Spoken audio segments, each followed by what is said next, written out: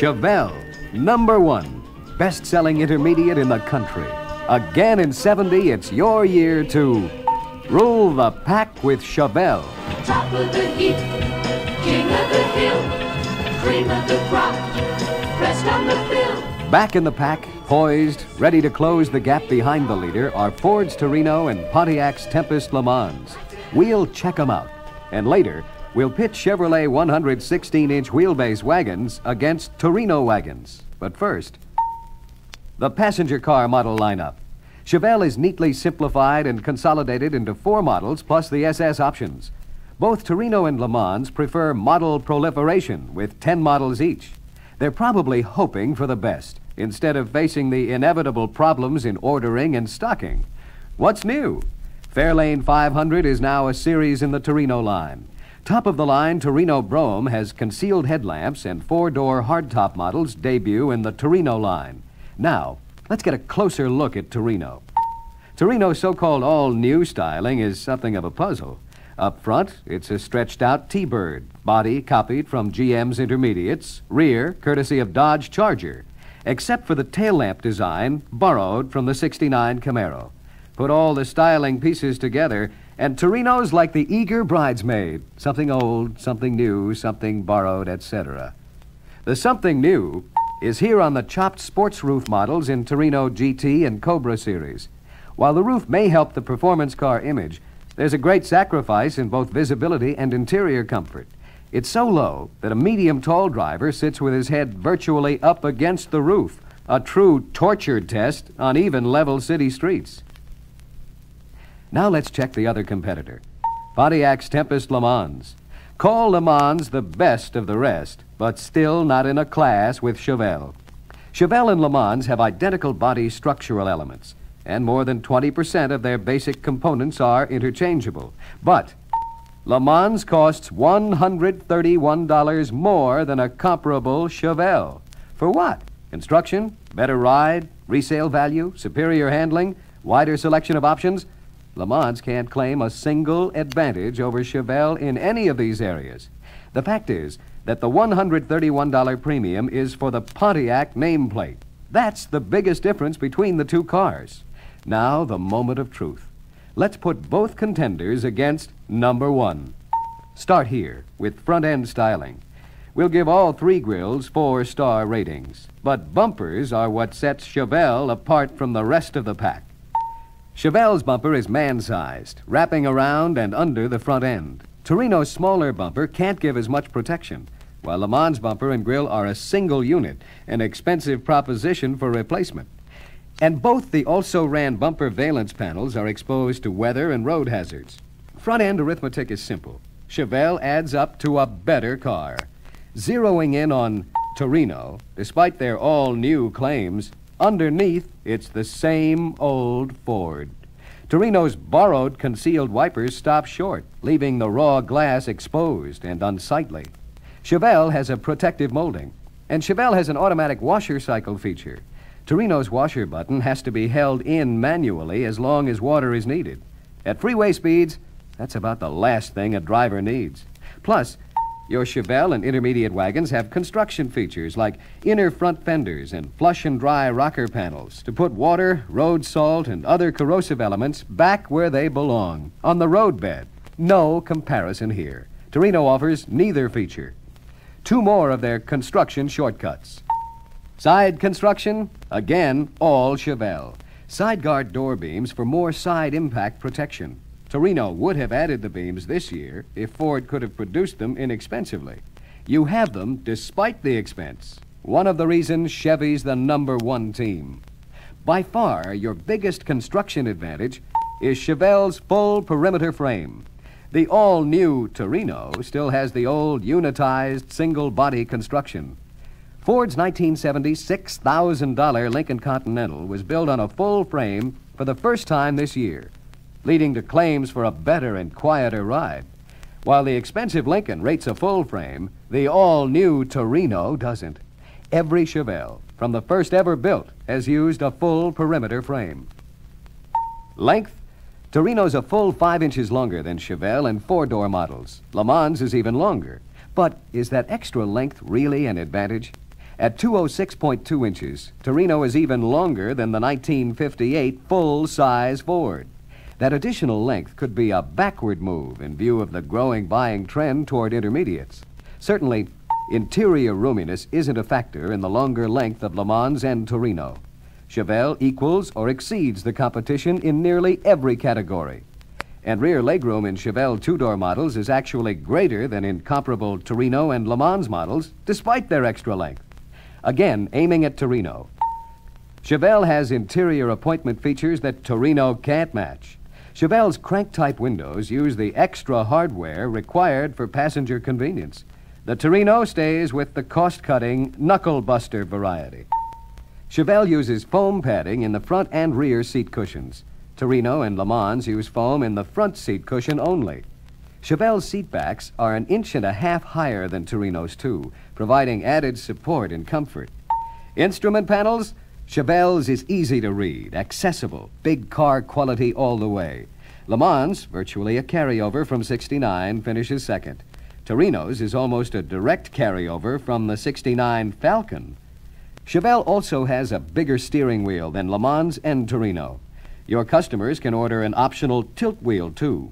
Torino gives no such choice. Supremacy over Torino continues in Chevelle's integral glove box. Wider, deeper, a finished job. The ashtray comes out easily for tidy, quick cleanup.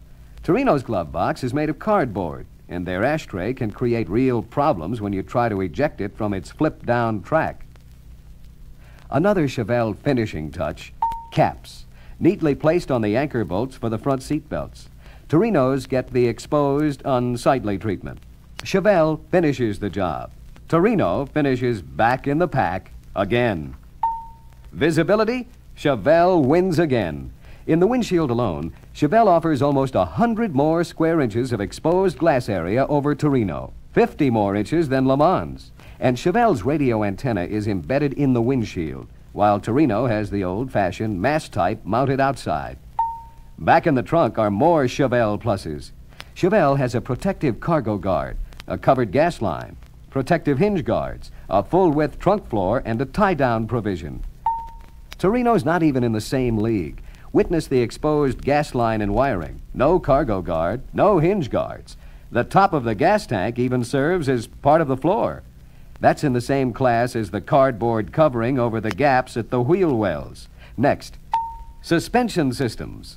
Chevelle adds a generous portion of rubber insulation at all anchorage points and body mounts. A front stabilizer bar helps keep the car level during cornering. No such provision for either Torino or LeMans. And Torino uses the same old Falcon-type front suspension that transmits road shock and engine vibration directly to the passenger compartment. Another thing Torino doesn't have is computer-selected full-coil springs all around. Those stout-tempered steel springs with upper and lower control arms absorb rough road shock as second nature. In the rear, Torino uses stiff, multi-leaf springs that transfer driving forces from one wheel to another. When was the last time you drove a Torino? Take one for a ride. You'll see for yourself. While you're at it, step on the brakes. Another Chevelle advantage. Chevelle's brake linings are bonded. LeMans and Torino's riveted. Worn, riveted linings can score drums, making replacement more expensive. Larger brake linings and almost 10 square inches more effective brake-facing area for Chevelle, too. Underneath Chevelle's hood is a full blanket of insulation and strong hinging. Torino's hood is uninsulated raw metal, plus its small, weak hinging is feeble alongside of number one's. Torino again finishes back in the pack, with bracing material behind the grille. Chevelle has a man-sized header brace behind the grille for extra protection. You can see Torino's protection, or lack of it. To move out in performance as well as style, Chevelle's power parade is more versatile than ever.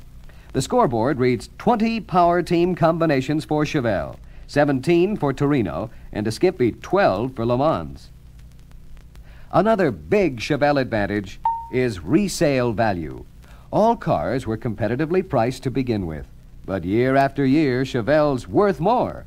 A '69 Chevelle four-door sedan is worth $2,375, $160 more than '69 Fairlane 500, and $90 more than Tempest. Same story all the way back to 65. Chevelle, $1,035. $150 more than Fairlane, and $195 more than Tempest. That's an advantage where it counts, in your customer's pocketbook. It's the same story in your intermediate wagons. In 70, you have what it takes to rule the wagon pack, too. Ford salesmen try to sell the longer wheelbase on Torino passenger cars as an advantage. But in wagons, where wheelbase really counts, Ford brings up the rear. At 114 inches, Torino wagons finish second best to your 116-inch wheelbase wagons by 2 inches and almost 150 pounds. That extra margin is an important asset in ride, comfort, and road stability. Remember Ford's highly advertised three-way magic door gate? In their intermediate wagons, it suddenly becomes a two-way door gate, and the tailgate window must be open to use the door. Chevrolet's walk-in feature is identical, except in measurements for intermediate or full-size wagon buyers. Still on the tailgate subject, check up front on the Torino controls. Try and find the tailgate power switch hidden on the door side of the instrument panel. All Chevrolet controls are clearly visible and easy to reach. Another example of Chevrolet's standard value is power front disc brakes. They're standard on Concours Estate, Concours, and Greenbrier V8 wagons. Only the Torino Squire has them as standard equipment. Your customers also get more here in maximum floor length, 116.8 inches, while Ford stops short at 109.5 inches. In minimum width between wheel housings, Chevrolet outdistances Ford by 2 inches, 44.5 inches to Ford's 42.6-inch width. Any way you measure it, you're up front, ahead, and leading the pack. In intermediate wagons and in Chevelle passenger cars, Chevelle arithmetic gives you the advantages to lead the field.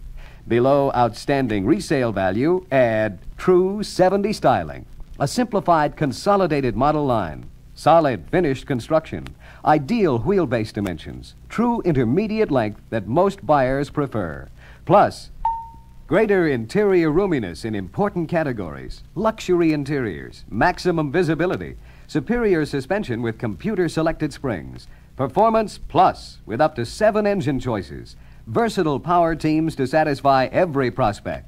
Any way you add it up, Chevelle is the #1 buy in the intermediate market. Again in 70, rule the pack with Chevelle. Remember, one is a wonderful number. But one is a challenge too. 'Cause when you're top of the heap, king of the hill,